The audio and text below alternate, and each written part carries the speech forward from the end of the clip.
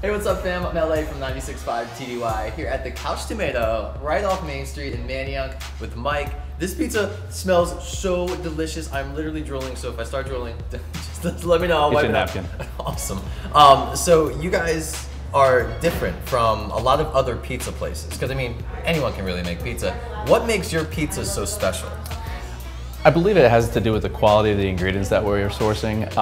We typically go to great lengths for the products that we're finding to put in our pizza crust, whether it's an organic extra virgin olive oil, a certified organic flour, we use organic sugar cane to make our dough, just to name some of the ingredients.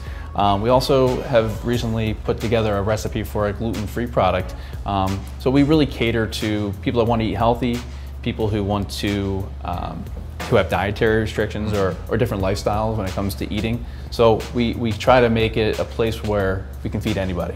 That's awesome. So if you have any accommodation need, like if you're vegan or like me, lactose intolerant, this is pizza that you can eat, that I can enjoy. I can come here and literally enjoy pizza again. Like, people come here from hours away just to be able to try pizza and be able to eat it with confidence. Wow. For people that are lactose intolerant like yourself, or people that just want to eat a little bit more on the healthier side, we have Kite Hill vegan ricotta cheese. Which is apparently the best, I've heard.